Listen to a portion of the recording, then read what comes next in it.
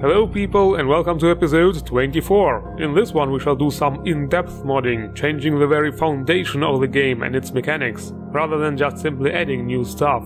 But that too, of course, all the new flashy armors, weapons and a huge quest mods are included as well. A full palette, ready to create some art.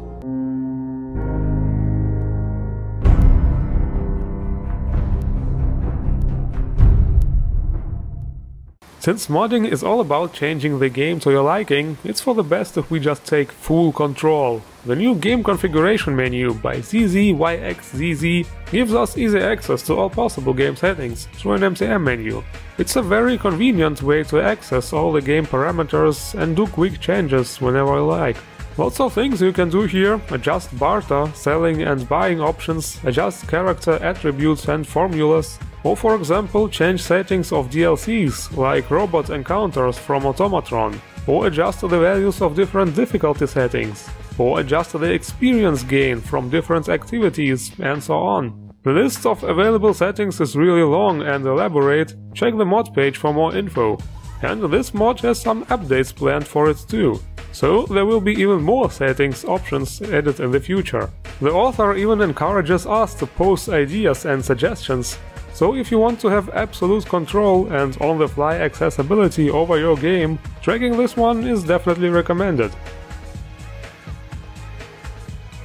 Next we have two mods, which go even deeper and take effect even before you enter the actual game. PrivateProfileRedirector by Kerber. For those of you who watch my Skyrim reviews as well, yes, it is the same mod just for Fallout 4.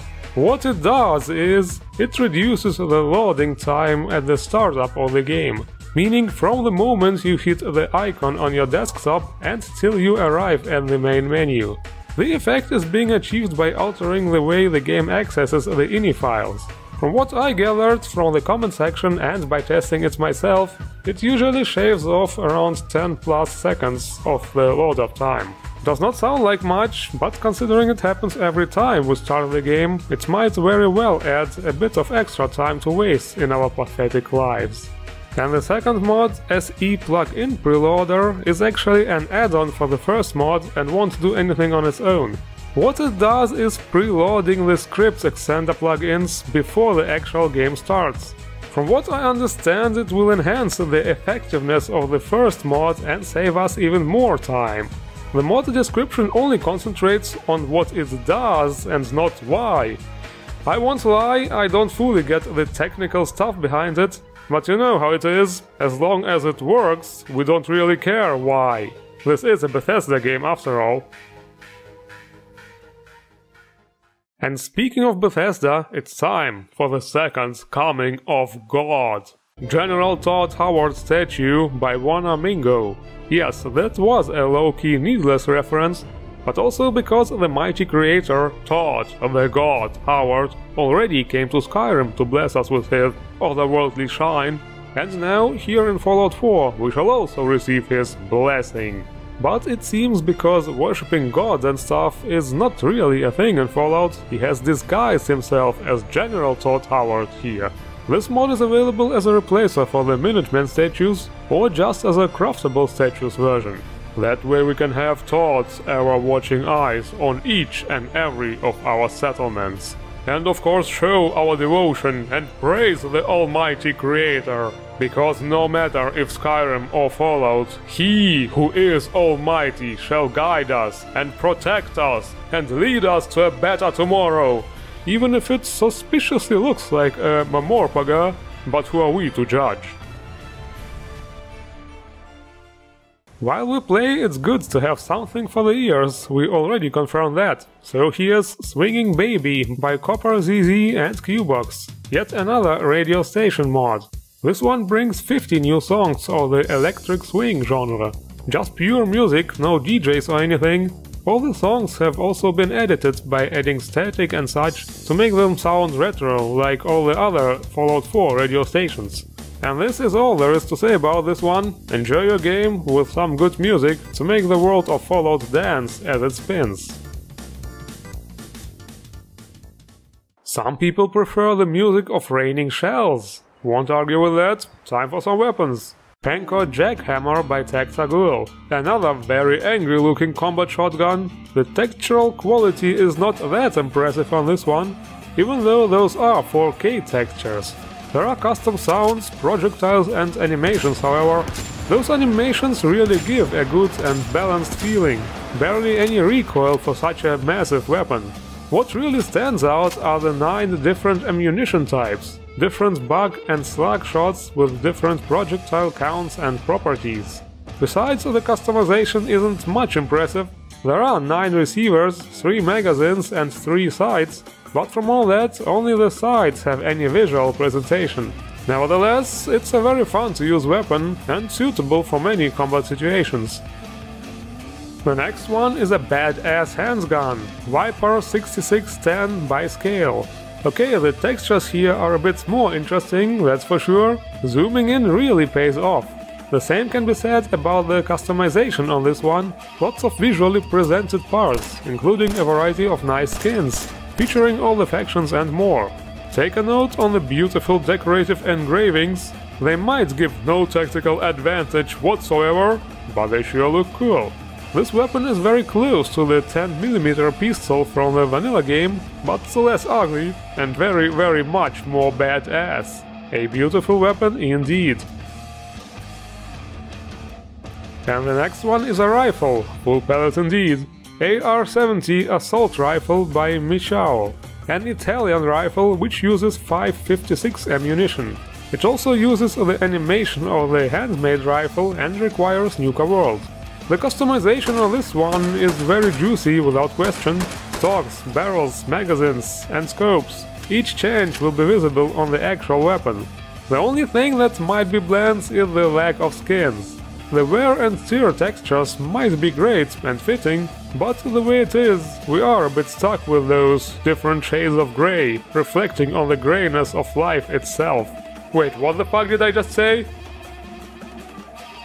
Well, fortunately, the last weapon mod is something special, something unique, because it's all the way out there, high in the sky. Orbital Strike Cannon by Timon's Bros.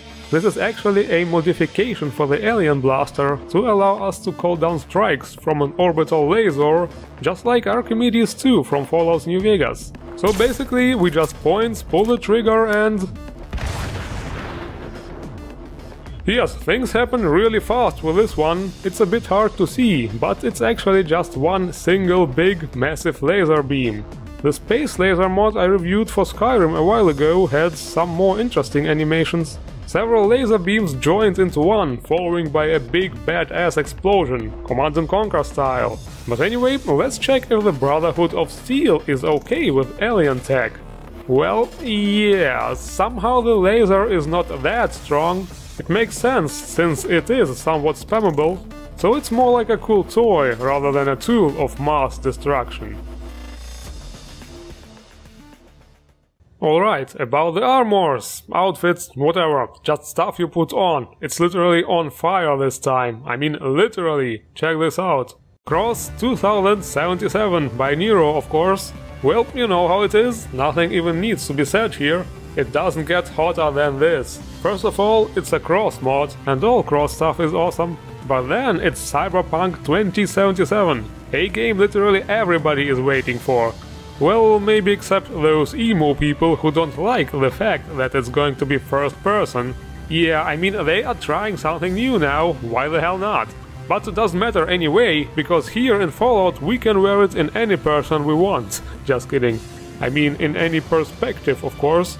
And as always, everything is customizable. Holographic masks and whatnot, lots of skins with badass glow effects, lots of different themes for the back, everything can be customized separately. It's simply flawless. Next, something a bit less futuristic, TERA Kyna armor by Derbsdale. Let's go back to the medieval style.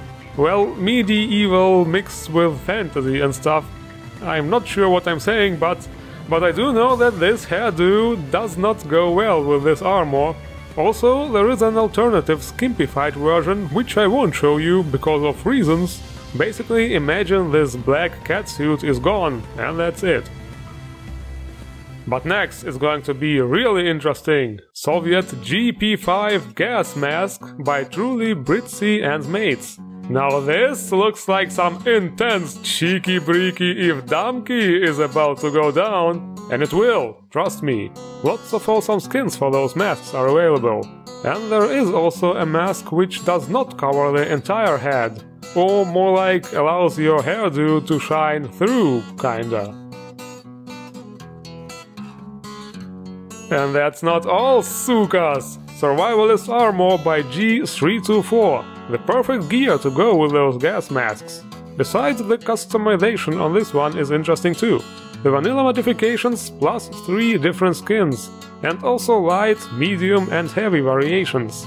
And the stalking action can begin. Okay, that sounded a bit wrong. Okay, that was a very juicy arming and gearing session, but the quest mods this time might completely blow us away. Let's give it a try. Project Valkyrie by Thuggismurf, Sipsidian and 4Meadow721. This is actually an add-on to the really huge quest mod Outcasts and Remnants, which is really DLC size big and offers lots of additions to the vanilla game. But for now, let's concentrate on Project Valkyrie. This mod promises 4 fully voiced companions, 20 quests and alternate endings for the vanilla game. Fortunately, it can be started no matter at which point you are in the vanilla game, and also without playing through Outcasts and Remnants. To start Project Valkyrie, we go to the Cabot house and check out a terminal. With the newfound information, we then go to the asylum and make a very interesting discovery. Hey, I'm on your side. I just need you to tell me the truth. Fine, I'll tell you. But don't say I didn't warn you. My name is Valkyrie. I was kidnapped in the year 2075 and brought here to serve as Jack Cabot's guinea pig. Jack's team ran horrible experiments on me for over 2 years, and then a nuclear war broke out and this place was abandoned. I've been locked in a cell ever since. Yeah, she is over 200 years old, just like the sole survivor, and also kinda naked when we find her, but awfully positive and talkative. So next we free her and help her escape the asylum. There is some information on the terminal and she will also answer questions, but if you played through the Cabot questline already, it's really not hard to guess how the hell she was able to survive 200 years. Thanks for helping me out there. I owe you one. Here, this is for you. Might be more where that came from if you play your cards right. Anyway, she obviously becomes a follower at this point, and also has much more quests at the ready.